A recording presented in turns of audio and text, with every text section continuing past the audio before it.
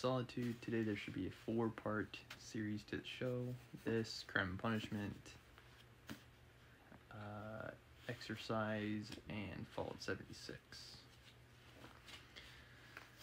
I think I'll have my art show, winter theme showcase for tomorrow. So stay tuned for that. Okay, without further ado, let me dive into the recap. This recap is provided from litcharts.com.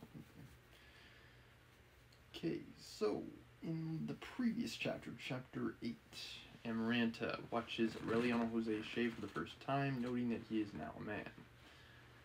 Aureliano Jose has been attracted to Amaranta for some time. As a reminder, that's his aunt. When he was a boy, he would crawl into bed out of fear, but he continues to sleep beside her now, no longer out of fear, but out of comfort and attraction. And Amaranta feels the same change in their dynamic. They sleep together naked, touch each other, and almost get caught kissing by Ursula. Amaranta cuts off the relationship immediately. Aureliano Jose goes to Katerina's store and makes love to a woman he imagines is Amaranta. I think this is the first time, perhaps, that Amaranta's rejection of someone makes sense from an objective standpoint, because here she's rejecting a member of her family, which again makes perfect sense. Pietro Crispi, I think, would have been a better match for her, or the Colonel Herrinaldo Marquez. Either one of them would have been fine, I think, but yeah, her nephew, definitely not. like she made the right call on that one.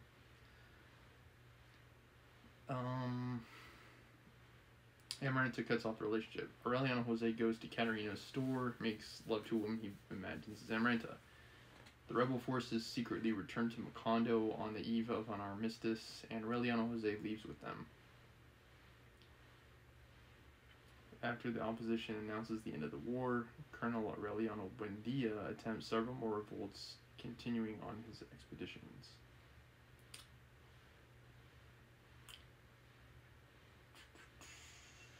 Visitacion, the Indian servant, dies after turning down a throne in her tribe for fear of insomnia.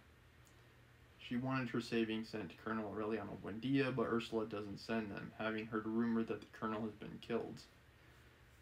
6 months later, though, news arrives that he's alive and trying to unite the Federalist forces of Central America. Ursula receives a letter from him in Cuba and shows it to the conservative mayor, Jose Raquel Moncada, a man who befriended Colonel Aureliano Buendia over the years, teaching him to play chess, brainstorming if there is a way to combine the best of the two parties. Under his rule, Macondo becomes peaceful, less militant place. Yeah, I think General Moncada is also the best ruler. The best ruler Macondo's had. He just objectively seems like the most balanced ruler that they've had. Father Nicanor is replaced with Father Colonel, a veteran of the war. Bruno Crispi has married Amparo Mascote. Don Melchor Escalona is put in charge of the newly rebuilt school. Aureliano Segundo and Jose Arcadio Segundo are among the first students. Young Remedios is given the name Remedios the Beauty. Ursula fails to grow old, growing her business and restocking her savings in the gourds buried beneath her bed. I believe it was at the end of the last chapter that Jose Arcadio Buendia died. Her spouse, making her a widow. It would be a widow, right? I think, yeah, widowers are the male counterpart, I think, if I remember correctly. Aureliano Jose deserts the Federalist troops, which, by the way, Colonel Aureliano Buendia is, as Remedios is long passed away, so he would be a widower. Aureliano Jose deserts the Federalist troops and returns home determined to marry Amaranta. He asks her how long she will wear the black bandage on her hand. She fails to bar the door to her bedroom, and they continue to sleep naked together. While fighting, he had tried to kill her by having himself killed, but the plan did not work. Not sure how that works, but okay. One evening, he heard an old man tell the story of a man who had married his aunt, who was also his cousin, and whose son ended up being his own grandfather. Aureliano Jose asks if a person can marry his aunt, and the old man tells him yes, and that the war's purpose is to allow a person to marry their own mother. 2 weeks later, he deserted. Amaranta tells Aureliano Jose that he needs dispensation from the Pope to marry his own aunt, and that any of their children will be born with the tail of a pig. Aureliano Jose goes to Caterino's store and makes love to a prostitute. Amaranta begins to think again of Colonel Arenaldo Marquez and bars her door so that Aureliano Jose can no longer visit her in the night. Whew. You just can't take no. A woman arrives with a child she claims is the son of Colonel Aureliano Buendia, born with his eyes open and resembling his father.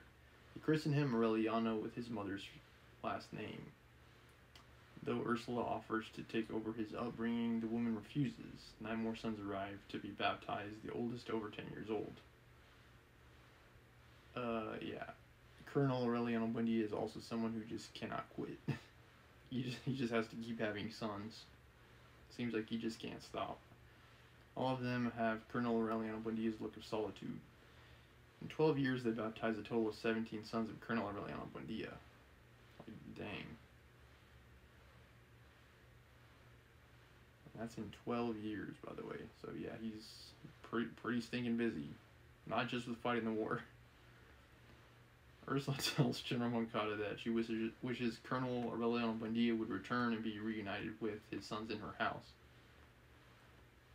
He tells her it will happen soon enough, knowing that Colonel Aureliano Buendia is on his way to head up the bloodiest rebellion of them all. Aureliano Jose begins to behave badly, sacking Ursula's money and getting out of town. He learns that his mother is Pilar Ternera, who becomes his accomplice in solitude. She lends her rooms to people's casual affairs, and Aureliano Jose takes naps there. She predicts his death in the cards. He goes to see a play and sees soldiers searching the audience. He tries to run, but the captain shoots him, saying he only wishes that it were Colonel Aureliano Buendia instead. This would be his son. Yeah, his son with Pilar.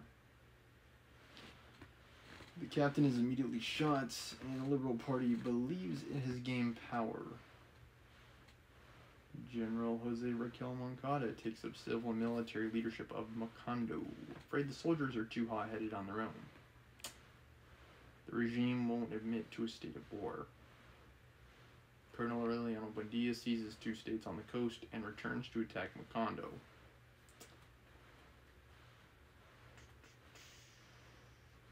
General Moncada is disappointed that the rebels are fighting well, though sympathetic to his old friend's cause.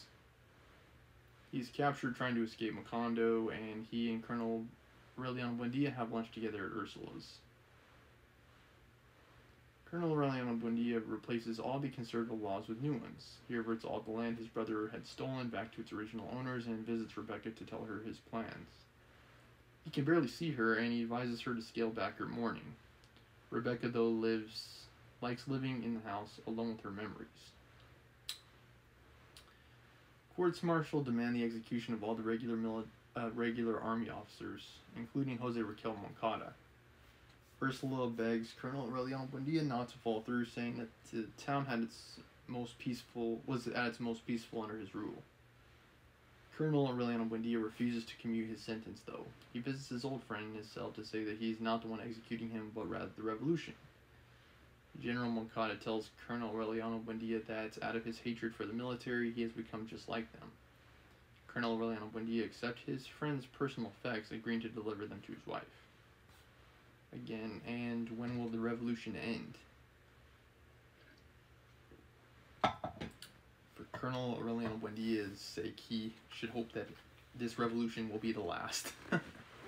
Otherwise, he will soon be found hoist on his own petard of continually changing ideas and beliefs.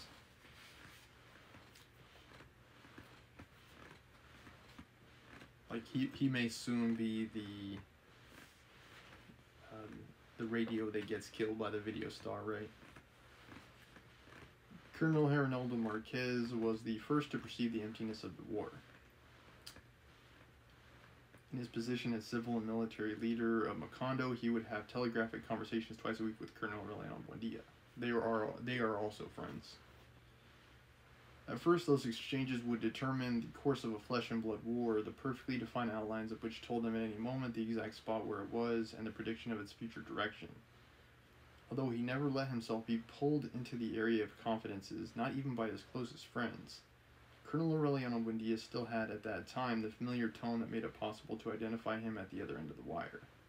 Many times he would prolong the talks beyond the expected limit and let them drift into comments of a domestic nature. Little by little, however, and as the war became more intense and widespread, his image was fading away into the universe of unreality.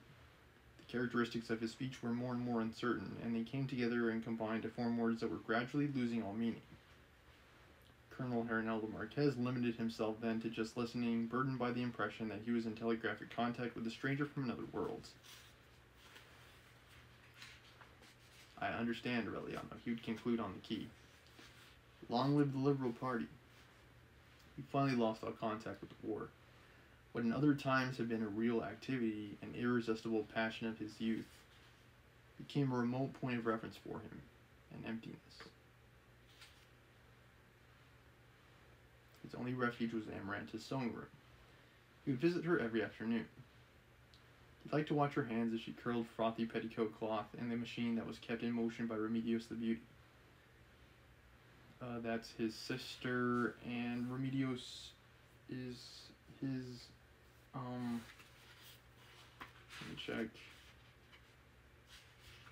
Is that his granddaughter? I don't think so. That would be his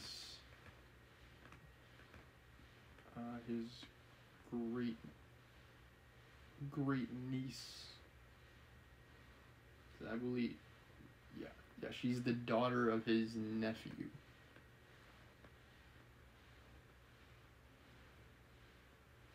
Yeah. That's like great niece, I guess. Okay,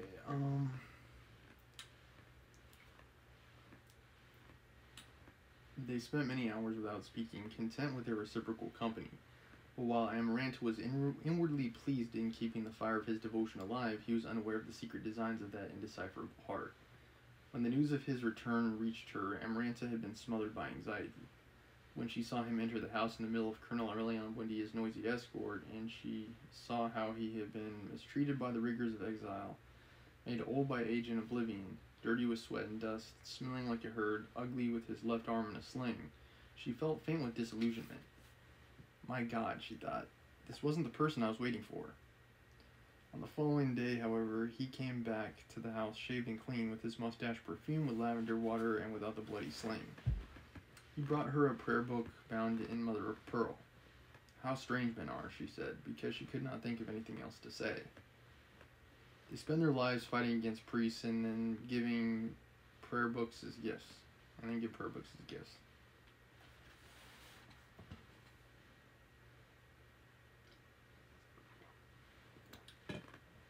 I guess it would make sense for her to say that, considering that she's only ever pushed them away, with maybe the exception of Aureliano Jose, who has developed a bizarre fascination with her. So yeah, she hasn't exactly had good relations with guys in general.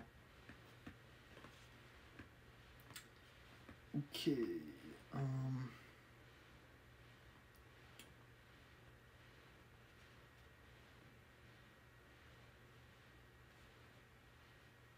from that time on, even during the most critical days of the war, he visited her every afternoon. Many times, when Remedios the Beauty was not present, it was he who turned the wheel on the sewing machine. Yeah, and also notable to mention, the only men in her family that she has normal relationships with, her brothers, spend like an extended period of time like traveling the world or something. Like, that was the case with Colonel Aureliano Buendia when he was fighting the war, and it was also the case with Jose Arcadio, before he returned home. That is his name, right? Yeah, Jose Arcadio, who is now deceased. Okay. Amaranta felt upset by the perseverance, the loyalty, the submissiveness of that man who was invested with so much authority and who nevertheless took off his sidearms in the living room so that he can go into the sewing room without weapons.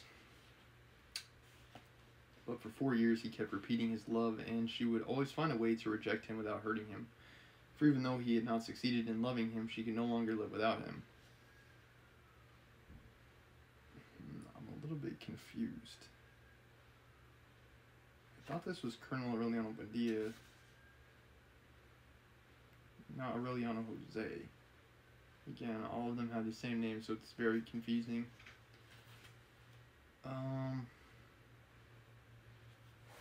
Yeah, I assume this was her brother.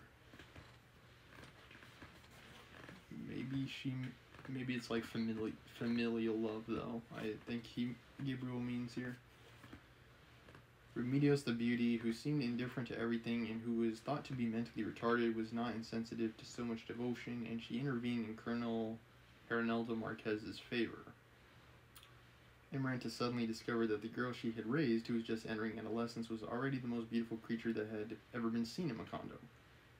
She felt reborn in her heart the rancor that she had felt in other days for Rebecca. Begging God not to impel her into the extreme state of wishing her dead, she banished her from the sewing room. Yeah, Amaranta has a strange tendency also to, like, want to exterminate what she considers her female competition. She just has a very strange tendency to want to take them out.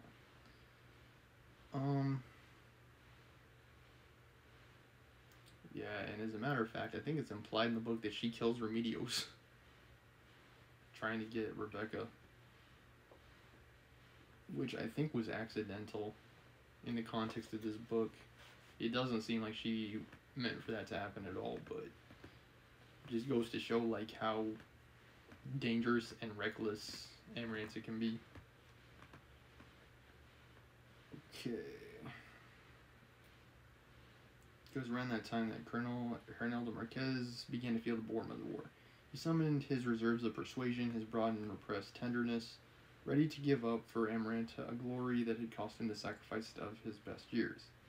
But he could not succeed in convincing her. One August afternoon, overcome by the unbearable weight of her own obstinacy, Amaranta locked herself in her bedroom to weep over her solitude unto death, after giving her final answer to her tenacious suitor. "Let's forget about each other forever," she told him. "We're too old for this sort of thing now." Yeah, poor Arnaldo, he's suffering the same fate that Pietro Crispi did. Who knows if he'll go to the same lengths, though. Colonel Hernaldo Marquez had a telegraphic call from Colonel Aureliano Buendia that afternoon. It was a routine conversation which was not going to bring about any break in the stagnant war. At the end, Colonel Hernaldo Marquez looked at the desolate trees, the crystal water on the almond trees, and he found himself lost in solitude. "Aureliano," he said sadly on key. "It's raining in Macondo." There was a long silence on the line. Suddenly the apparatus jumped with the pitiless letters from Colonel Aureliano Buendia. "Don't be a jackass, Hernaldo," the signal said. "It's natural for it to be raining in August." They had not seen each other for such a long time that Colonel Hernaldo Marquez was upset by the aggressiveness of the reaction. Exactly, he's been gone for how long now? 2 months later, however, when Colonel Aureliano Buendia returned to Macondo, his upset was changed to stupefaction. Even Ursula was surprised at how much he had changed. He came with no noise, no escort, wrapped in a cloak in spite of the heat. 3 mistresses whom he installed in the same house, where he spent most of his time lying in a hammock. He scarcely read the telegraphic dispatches that reported routine operations. One occasion, Colonel Hernaldo Marquez asked him for the instructions of the evacuation of a spot on the border, where there was a danger that the conflict would become an international affair. "Don't bother me with trifles," he ordered him. "Consult divine providence." It was perhaps the most critical moment of the war. Liberal landowners who had supported the revolution in the beginning had made secret alliances with the conservative landowners in order to stop the revision of property titles. The politicians who supplied funds for the war from exile had publicly repudiated the drastic aims of Colonel Aureliano Buendia, but even that withdrawal of authorization did not seem to bother him. He had not returned to reading his poetry, which filled more than 5 volumes and lay forgotten at the bottom of his trunk. At night or at siesta time, he would call one of his women to his hammock and obtain a rudimentary satisfaction from her. Then he would sleep like a stone and was not connected by the slightest indication of worry. Only he knew at that time that his confused heart was condemned to uncertainty forever. At first, intoxicated by the glory of his return, by his remarkable victories, he had peeped into the abyss of greatness.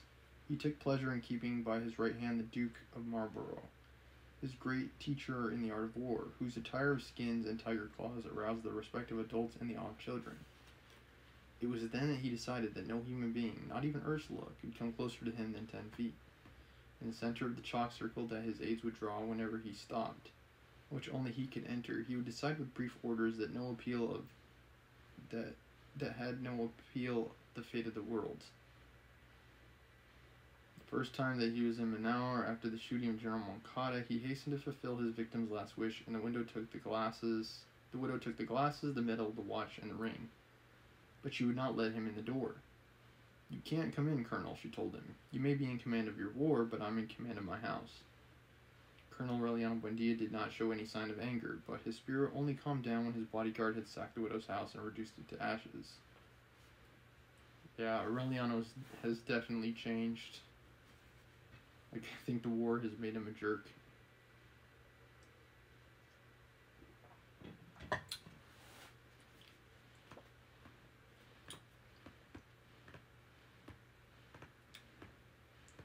Like he's definitely a lot like Scarface.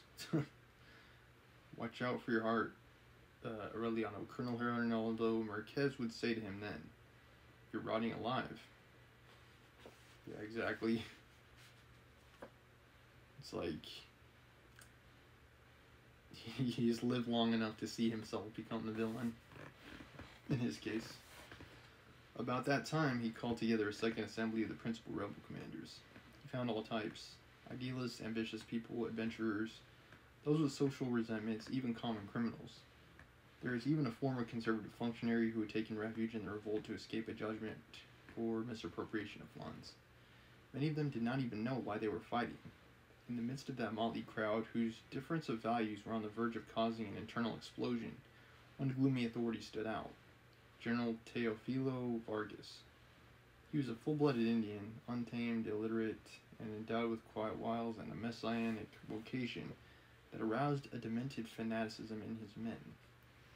Colonel Aureliano Buendia called a meeting with the aim of unifying the rebel command against the maneuvers of the politicians. General Teofilo Vargas came forward with his intentions. In a few hours, he shattered the coalition of better qualified commanders and took charge of the main command. "He's a wild beast, worth watching," Colonel Aureliano Buendia told his officers. "That man is more dangerous to us than the Minister of War." Then a very young captain, who had always been outstanding for his timidity, raised a cautious index finger. "It's quite simple, Colonel," he proposed. "He has to be killed." Colonel Aureliano Buendia was not alarmed by the coldness of his proposition, but the way in which, by a fraction of a second, it had anticipated his own thoughts. "Don't expect me to give an order like that," he said. He did not give it, as a matter of fact, but 2 weeks later, General Teofilo Vargas was cut to bits by machetes in an ambush, and Colonel Aureliano Buendia assumed the main command. The same night that his authority was recognized by all rebel commands, he woke up in a fright, calling for a blanket. An inner coldness which shattered his bones and tortured him even in the heat of the sun would not let him sleep for several months, until it became a habit. The intoxication of power began to break apart under the waves of discomfort. Searching for a cure against the chill, he had the young officer who had proposed the murder of General Teofilo Vargas shot. They also say, like, absolute power corrupts absolutely. His orders were being carried out even before they were given, even before he thought of them. And they always went much beyond what he would have dared have them do. Lost in the solitude of his immense power, he began to lose direction. He was bothered by the people who cheered him in neighboring villages. He imagined that they were the same cheers they gave the enemy. Everywhere he met adolescents who looked at him with his own eyes, who spoke to him with his own voice, who greeted him with the same mistrust with which he greeted them, and who said they were his sons. And he felt scattered about, multiplied, and more solitary than ever. He was convinced that his own officers were lying to him. He fought with the Duke of Marlborough. The best friend a person has, he would say at that time, is one who has just died. He was weary of the uncertainty, of the vicious circle of that eternal war that always found him in the same place, but always older, wearier, even more in the position of not knowing why, how, or even when. It's like he's been fighting the war so long he's just lost his mind. Like he's gone completely nuts. There is always someone outside of the chalk circle. Someone who needed money. Someone who had a son with whooping cough. Or someone who wanted to go off and sleep forever because he could not stand the shit taste of the war in his mouth, and who nevertheless stood at attention to inform him. Everything normal, Colonel. Normality was precisely the most fearful part of that infinite war. Nothing ever happened. Alone, abandoned by his premonitions, fleeing the chill that was to accompany him until death, he sought a last refuge in Macondo in the warmth of his oldest memories. His indolence was so serious that when they announced the arrival of a commission from his party that was authorized to discuss the stalemate of the war, he rolled over in his hammock without completely waking up. "Take them to the horrors," he said. There were 6 lawyers in frock coats and top hats who endured the violent November sun with stiff stoicism. Ursula put them up in her house. They spent the greater part of the day closeted in the bedroom in hermetic conferences, and at dusk they asked for an escort and some accordion players and took over Caterino's store. "Leave them alone," Colonel Aureliano Buendia ordered. "After all, I know what they want." At the beginning of December, the long-awaited interview, which many had foreseen as an interminable argument, was resolved in less than an hour. In the hot parlor beside the spectre of the pianola shrouded in a white sheet, Colonel Aureliano Buendia did not sit down that time inside the chalk circle that his aides had drawn. He sat in a chair between his political advisors and wrapped in his woolen blanket. He listened in silence to the brief proposals of the emissaries. They asked first that he renounce the revision of property titles in order to get back the support of liberal landowners. They asked, secondly, that he renounce the fight against clerical influence in order to obtain the support of the Catholic masses. They asked finally that he renounce the aim of equal rights for natural and illegitimate children in order to preserve the integrity of the home. "That means," Colonel Aureliano Buendia said, smiling when the reading was over, "that all we're fighting for is power." "There are tactical changes," one of the delegates replied. "Right now the main thing is to broaden the popular base of the war. Then we'll have another look." One of Colonel Aureliano Buendia's political advisors hastened to intervene. "It's contradiction," he said. "If these changes are good, it means that the conservative regime is good.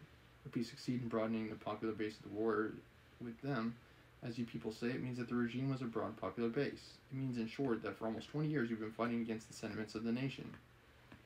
He was going to go on, but Colonel Aureliano Buendia stopped him with a signal. "Don't waste your time, Doctor," he said. "The important thing is that from now on we'll be fighting only for power." "Yes, because that makes it all that much better." Still smiling, he took the documents the delegates gave him and made ready to sign them. "Since that's the way it is," he concluded, "we have no objection to accepting." His men looked at one another in consternation. "Excuse me, Colonel," Colonel Ronaldo Marquez said softly, "but this is a betrayal." Colonel Aureliano Buendia held the ink pen in the air and discharged the whole weight of his authority on him. "Surrender your weapons," he ordered. Colonel Ronaldo Marquez stood up and put his sidearms on the table. It's kind of weird. It's like he just keeps on overthrowing the government. "Report to the barracks," Colonel Aureliano Buendia ordered him. "Put yourself at the disposition of the Revolutionary Court." Then he signed the declaration and gave the sheet of paper to the emissaries, saying to them, "Here are your papers, gentlemen. Maybe you can get some advantage out of them." 2 days later, Hernaldo Marquez, accused of high treason, was condemned to death. Lying in his hammock, Colonel Aureliano Buendia was insensible to the pleas for clemency. On the eve of execution, disobeying the orders not to bother him, Ursula visited him in his bedroom. Encased in black and invested with a rare solemnity, she stood during the 3 minutes of the interview. "I know that you're going to shoot Hernaldo," she said calmly, "and that I can't say anything to stop it. I can't do anything to stop it. But I give you one warning. As soon as I see his body, I swear to you by the bones of my father and mother, by the memory of Jose Arcadio Buendia, I swear to you before God that I will drag you out from wherever you're hiding and kill you with my own 2 hands." Before leaving the room without waiting for any reply, she concluded, "It's the same as if you'd been born with the tail of a pig."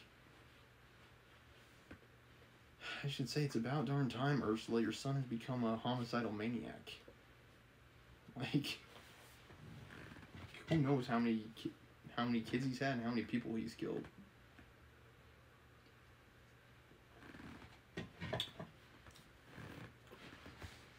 During that interminable night, when Colonel Hernaldo Marquez thought about his dead afternoons in Amaranta's sewing room, Colonel Aureliano Buendia scratched for many hours, trying to break the hard shell of his solitude. His only happy moments since that remote afternoon when his father had taken him to see ice had taken place in his silver workshop, where he passed the time putting little goldfishes together. He had had to start 32 wars and had to violate all of his pacts with death, all like a hog in the dung heap of glory, in order to discover the privileges of simplicity, almost 40 years late. Like, he could have had that even without starting 32 wars. I think that's the tragedy of Colonel Aureliano Buendia's character. It's like he does things without rhyme, reason, or meaning. He does things only for the sake of, like, pride and glory. And even then, it's like it doesn't really matter. At dawn, worn out by the tormented vigil, he appeared in his cell an hour before the execution. "The farce is over, old friend," he said to Colonel Hernaldo Marquez.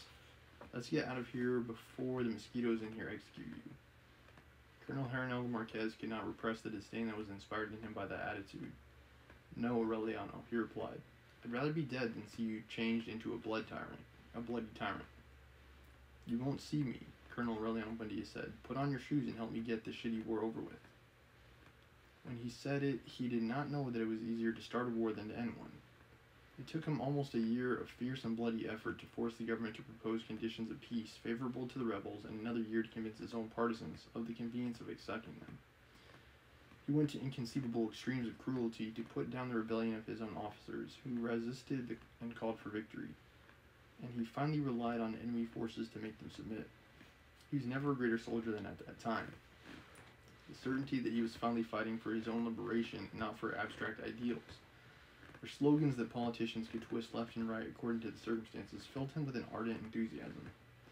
Colonel Hernaldo Marquez, who fought for death with as much conviction and loyalty as he had previously fought for victory, reproached him for his useless temerity. "Don't worry," he would say, smiling. "Dying is much more difficult than one imagines." In his case, it was true. Again, how many times has he avoided death? Like, who knows? The certainty that his day was assigned gave him a mysterious immunity, immortality for a fixed period that made him invulnerable to the risks of war. In the end, permitted him to win a defeat that was much more difficult, much more bloody and costly than victory. In almost 20 years of war, Colonel Aureliano Buendia had been at his house many times, but the state of urgency with which he always arrived, the military retinue that accompanied him everywhere, the aura of legend that glowed about his presence, and of which even Ursula was aware, changed him into a stranger in the end.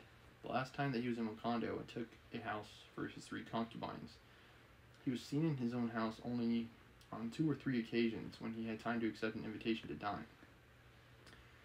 Remedios the Beauty and the twins, born during the middle of the war, scarcely knew him. Amaranta could not reconcile her image of the brother who had spent his adolescence making little goldfishes with that of the mythical warrior who had placed a distance of 10 feet between himself and the rest of humanity. Yeah, exactly. Like, I don't think any character has changed as much as him. Like, he's definitely changed, and not for the better. But when the approach of the armistice became known, they thought that he would return changed back into a human being, delivered at last for the hearts of his own people, the family feelings, dormant for such a long time, reborn stronger than ever. "We'll finally have a man in our house again," Ursula said. Amaranta was the first to suspect that they had lost him forever.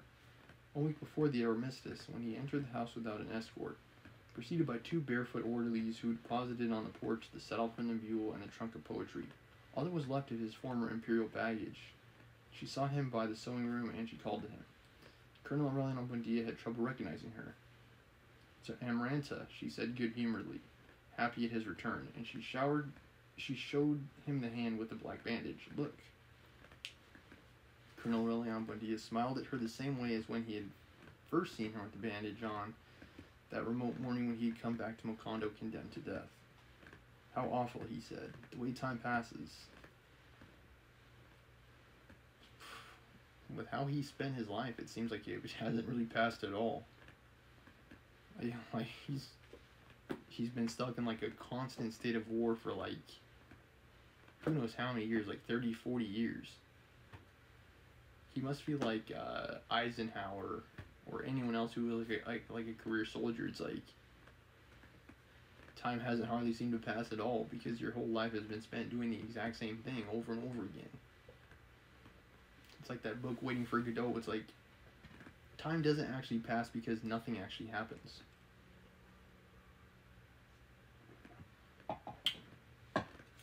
It's like the parabolic time chamber in Dragon Ball Z. It's like time doesn't pass at all because nothing ever changes. Although in that case, I think time does pass, it's just extended like an absurdly long amount of time. The regular army had to protect the house. He arrived amid insults, spat upon, accused of having accelerated the war in order to sell it for a better price. He was trembling with fever and cold, and his armpits were studded with sores again. 6 months before, when she had heard the talk about armistice, Ursula had opened up and swept out the bridal chamber and had burned myrrh in the corners, thinking that he would come back ready to grow old, slowly among Remedios' musty dolls. But actually, during the last 2 years, he had paid his final dues to life, including growing old.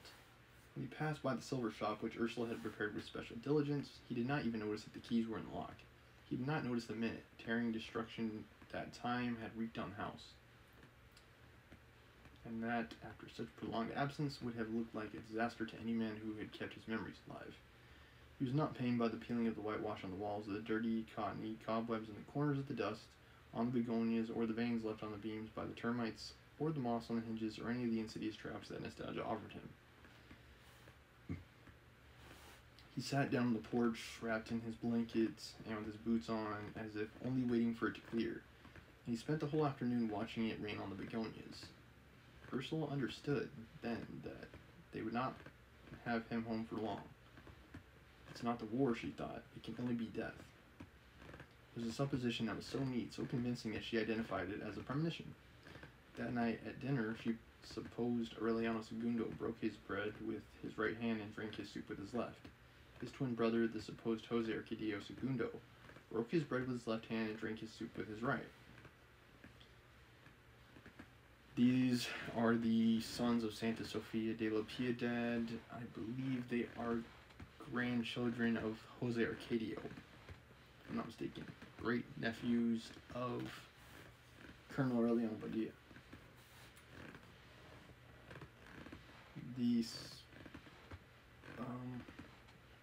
So precise was their coordination that they did not look like two brothers sitting opposite each other, but like a trick with mirrors. The spectacle that the twins had invented when they became aware that they were equal was repeated in honor of the new rival. Colonel Aureliano Buendia did not notice it. He seemed so alien to everything that he did not even notice Remedios the beauty as she passed by naked on her way to her bedroom. Ursula was the only one who dared disturb his abstraction. "If we have to go away again," she said halfway through dinner, "at least try to remember how we were tonight." Then Colonel Aureliano Buendia realized without surprise that Ursula was the only human being who had succeeded in penetrating his misery. For the first time in many years, he looked her in the face. Her skin was leathery, her teeth decayed, her hair faded and colorless, and her look frightened.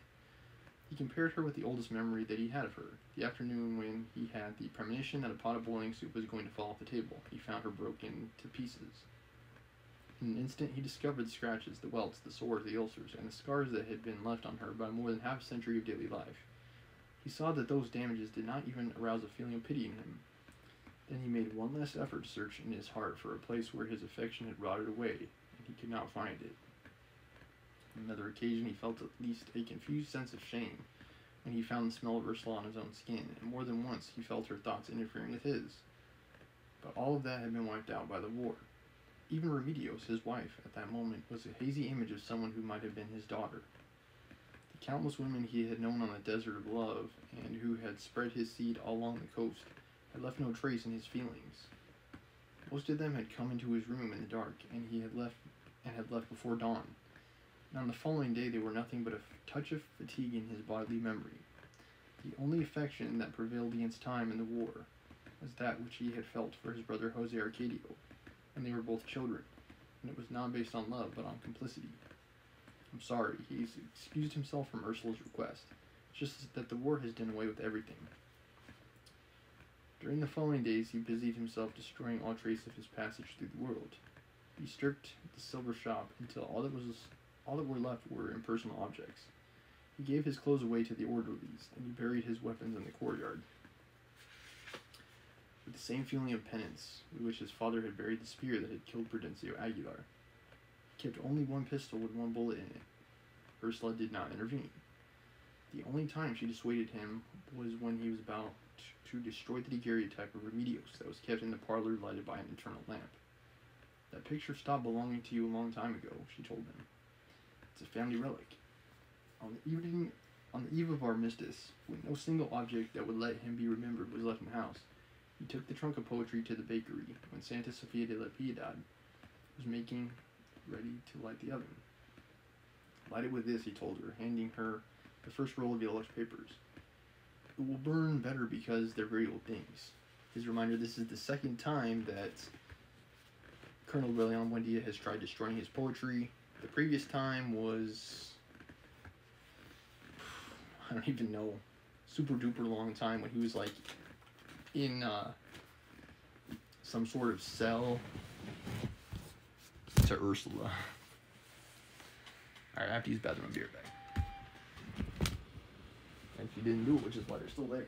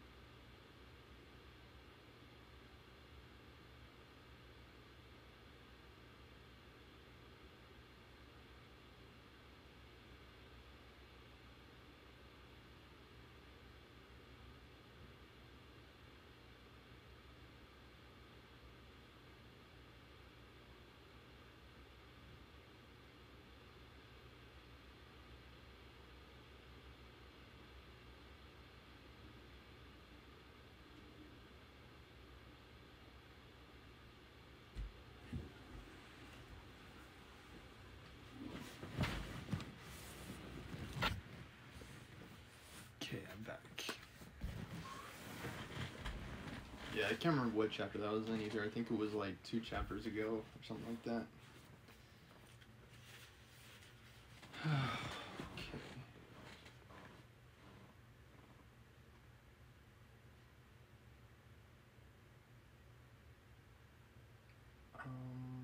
Santa Sofia de la Piedad, the silent one, the condescending one, the one who never contradicted anyone. Not even her own children had the impression that it was a forbidden act. They're important papers, she said. I think these are like his love letters to Remedios. And I think they are reflective of like the importance of the past.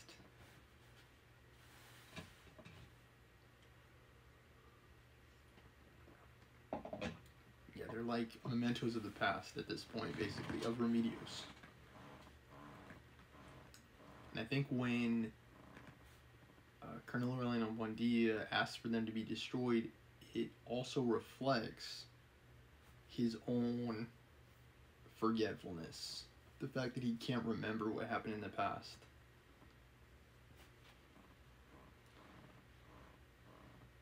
They're important papers, she said. Nothing of the sort, the colonel said. They're things that a person writes to himself. In that case, she said, you burn them, Colonel. He not only did that, but he broke up the trunk with a hatchet and threw the pieces into the fire. Hours before, Pilar Ternera had come to visit him. After so many years of not seeing her, Colonel Aureliano Buendia was startled at how old and fat she had become, and how much she had lost of the splendor of her laugh. But he was also startled at the depths that she had reached in her reading of the cards.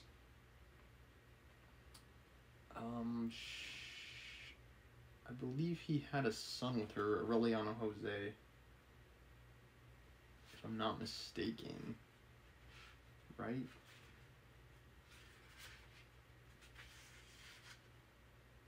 Yes, correct. Where even is Aureliano Jose? Yeah, I actually don't know. Like, we haven't seen or heard from him. Like, he spent most of, I think, what, the previous chapter trying to get with his aunt. And yeah, we stopped hearing from him for some reason. I think he went off to fight in war or something like that. Yeah, and that's the last we heard from him. He went off to fight in war.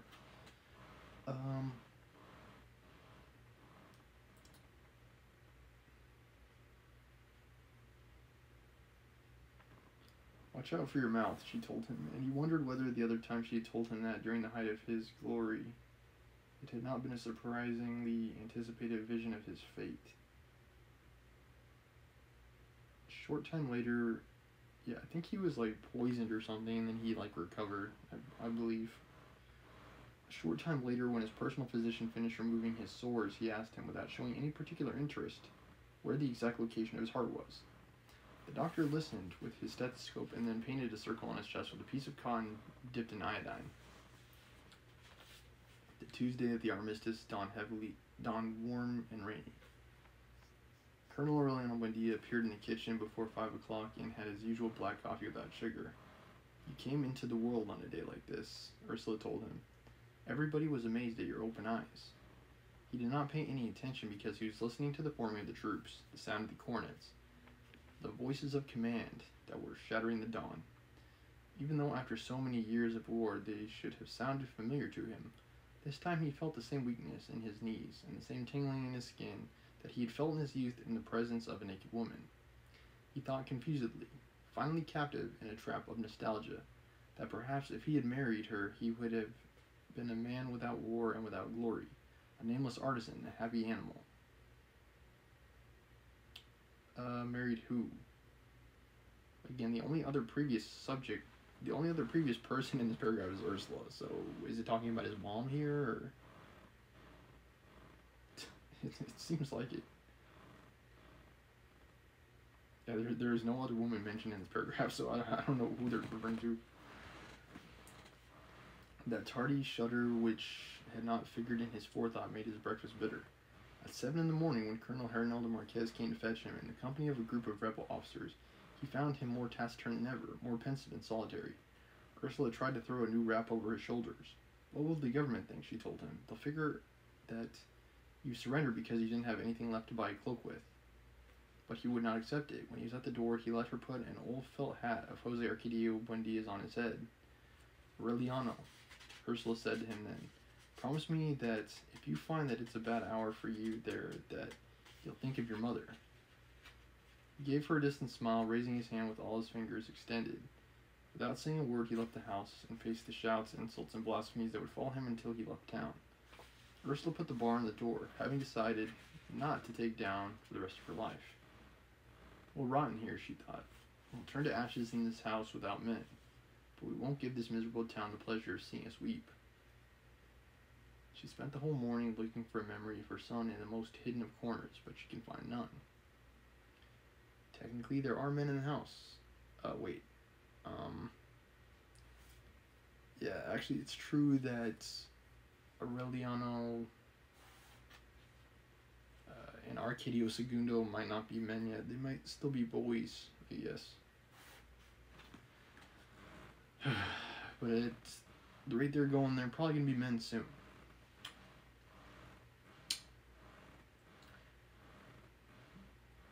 The ceremony took place 15 miles from a condo in the shade of a gigantic ceiba tree around which the town of Neerlandia would be founded later. The delegates from the government and the party and the commission of the rebels who were laying down their arms were served by a noisy group of novices in white habits, who looked like a flock of doves that had been frightened by the rain. Colonel Aureliano Buendia rode on a muddy mule. He had not shaved, more tormented by the pain of the swords than by the great failure of his dreams. For he had reached the end of all hope, beyond glory and nostalgia of glory. In accordance with his arrangements, there was no music, no fireworks, no pealing bells, no shouts of victory, or any other manifestation that might alter the mournful character of the armistice. An itinerant photographer, who took the only picture of him that could have been preserved, was forced to smash his plates without developing them. The ceremony lasted only the time necessary to sign the documents. Around the rustic table placed in the center of a patched circus tent, where the delegates sat, were the last officers who were faithful to Colonel Aureliano Buendia. Before taking the signatures, the personal delegate of the President of the Republic tried to read the act of surrender aloud. Colonel Aureliano Buendia was against it. "Let's not waste time on formalities," he said, and prepared to sign the papers without reading them. One of his officers then broke the soporific silence of the tent. "Colonel," he said, "please do us a favor of not being the first to sign." Colonel Aureliano Buendia acceded. The documents were all around the table in the midst of a silence that was so pure that one could have deciphered the signatures from scratching the pen on paper. The first line was still blank. Colonel Aureliano Buendia prepared to fill it. "Colonel," another of his officers said, "there's still time for everything to come out right." Without changing his expression, Colonel Aureliano Buendia signed the first copy. He had not finished signing the last one when a rebel colonel appeared in the doorway leading a mule carrying 2 chests. In spite of his extreme youth, he had a dry look and a patient expression. He was the treasurer of the revolution in the Macondo region. He had made a difficult journey of 6 days, pulling along the mule who was dying of hunger, in order to arrive at the armistice on time. With an exasperated parsimony, he took down the chests, opened them, and placed on the table one by one 72 gold bricks. Everyone had forgotten about the existence of that fortune. In the disorder of the past year, when the central command fell apart and the revolution degenerated into a bloody rivalry of leaders, it was impossible to determine any responsibility. The gold of the revolution, melted into blocks that were then covered with baked clay, was beyond all control. Colonel Aureliano Buendia had the 72 gold bricks included in the inventory of surrender and closed the ceremony without allowing any speeches. The filthy adolescent stood opposite him, looking into his eyes with his own calm, syrup-colored eyes. "Something else?" Colonel Aureliano Buendia asked him. The young colonel tightened his mouth. "The receipt," he said. Colonel Aureliano Buendia wrote it out on his own hand. Then he had a glass of lemonade and a piece of biscuit that the novices were passing around, and retired to a field tent which had been prepared for him in case he was stressed. There he took off his shirt, sat on the edge of the cot, and at 3:15 in the afternoon took out his pistol and shot himself in the iodine circle that his personal physician had painted on his chest. At that moment in Macondo, Ursula took the cover off the pot of milk on the stove, wondering why it was taking so long to boil, and found it was full of worms. "They've killed Aureliano," she exclaimed.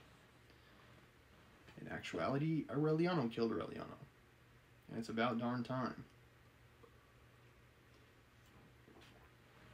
He was well past his expiration date at that point. She looked toward the courtyard, obeying the habit of her solitude, and then she saw Jose Arcadio Buendia, soaking wet and sad in the rain, much older than when he had died. "They shot him in the back," Ursula said more precisely, "and no one was charitable enough to close his eyes." At dusk, through her tears, she saw the swift and luminous discs that crossed the sky like an exhalation, and she thought that it was a signal of death. She was still under the chestnut tree, sobbing at her husband's knees, when they brought in Colonel Aureliano Buendia, wrapped in a blanket that was stiff with dry blood, and with his eyes open in a rage. He was out of danger. The bullet had followed such a neat path that the doctor was able to put a cord soaked in iodine in through the chest and withdraw it from the back. "That was my masterpiece," he said with satisfaction. It was the only point where a bullet could pass through without harming any vital organ. Colonel Aureliano Buendia saw himself surrounded by charitable novices who intoned desperate psalms for the repose of his soul, and he was sorry that he had not shot himself in the roof of the mouth, as he had considered doing, if only to mock the prediction of Pilar Ternera.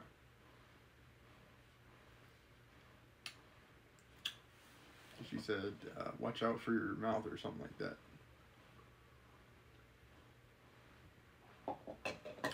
And he did, too. "If I still had the authority," he told the doctor, "I'd have you shot out of hand. Not for having saved my life, but for having made a fool of me." The failure of his death brought back his lost prestige in a few hours. Okay, so he survived. He cheated death again. Oh.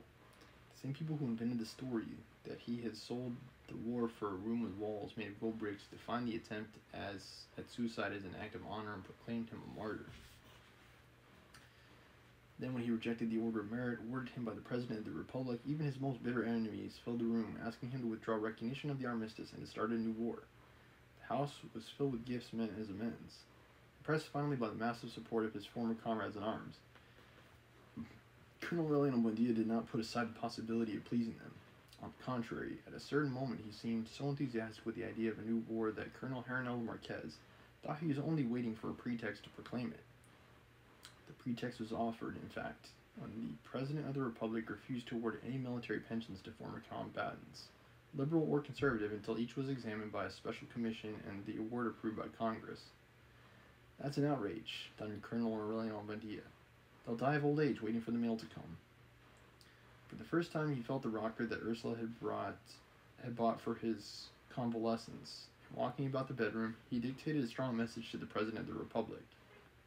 In that telegram, which was never made public, he denounced the first violation of the Treaty of Neerlandia, threatened to proclaim war to the death if the assignment of pensions was not resolved within 2 weeks. His attitude was so just that it allowed him to hope even for the support of former conservative combatants.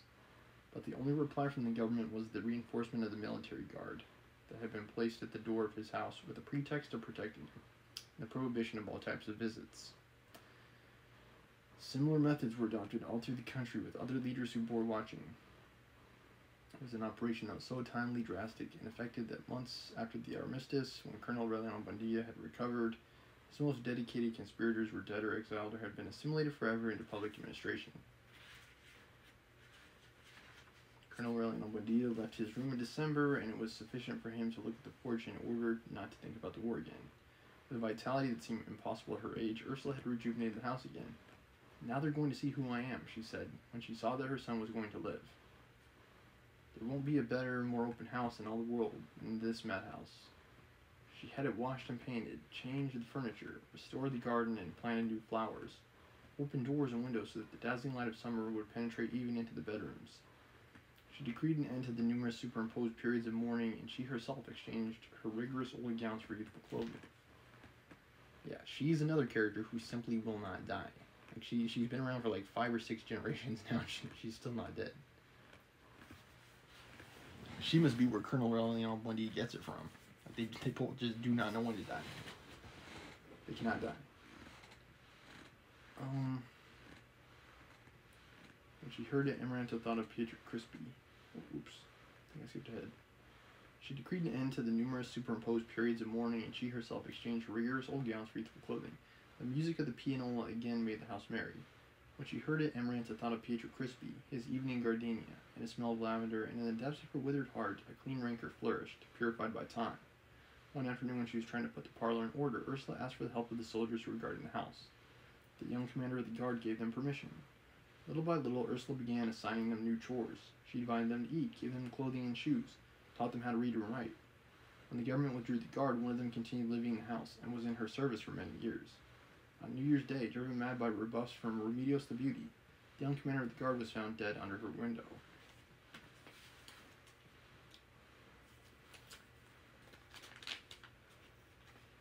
Okay, so there you have it.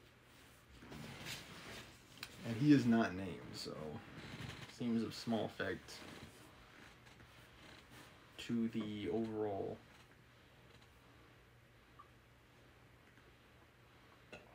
context of the story. Solitude, of course, being a consistent theme for Amaranta and Colonel Aureliano Buendia,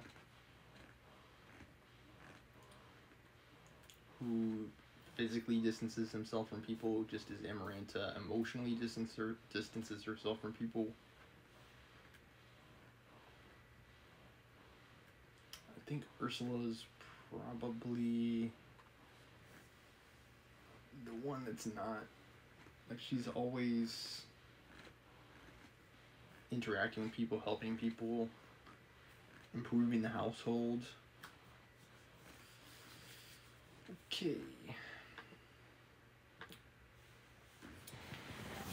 Thanks for watching. I'll be back with Crime and Punishment, Fallout 76, and Fitness and Health. Stay tuned.